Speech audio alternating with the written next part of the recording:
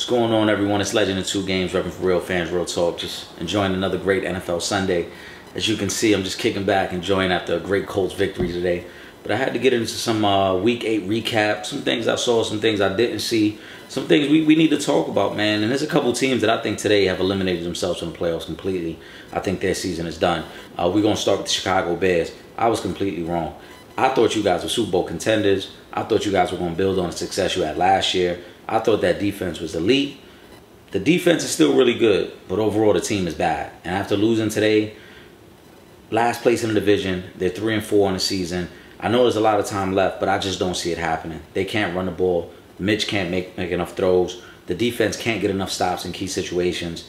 I don't think they're going to the Super Bowl. I don't think they're going to the playoffs at all. I think their season ended today with the loss to the lowly Chargers at home at that. That's back-to-back weeks that Chicago has lost at home in game that I felt were must-win.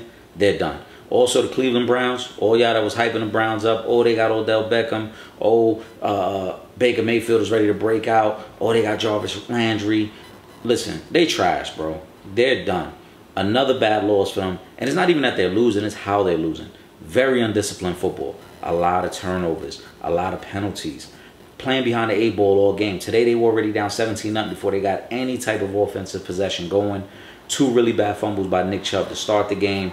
Baker Mayfield is taking bad sacks because he's trying to force the ball down the field. And then Freddie Kitchens. For those of you that didn't watch the game because it got ugly very quickly, there was a situation in the game today where he actually took a penalty on 4th and 11 to make it 4th and 16. His thinking behind that, he didn't want to waste the timeout by going for it because he knew he wanted to go for it on 4th down. It's disgusting. If you get a chance, go back and look at it. They're done for the season. And a couple things we learned about some contenders today. 49ers, really good. We knew that. They continue to show us how good they are and really solidify their spot in the NFC. Saints are really good.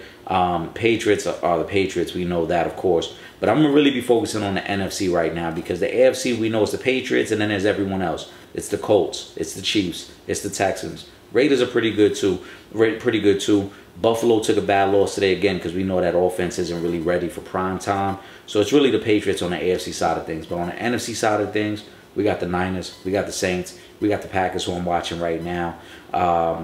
Eagles look like they're trying to get back in the mix. We got to see what Dallas can do coming into next week.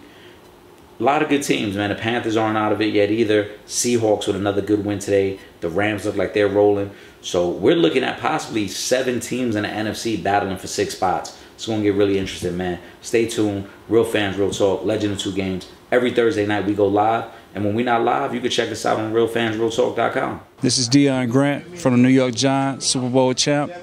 And you're watching Real Fans, Real Talk.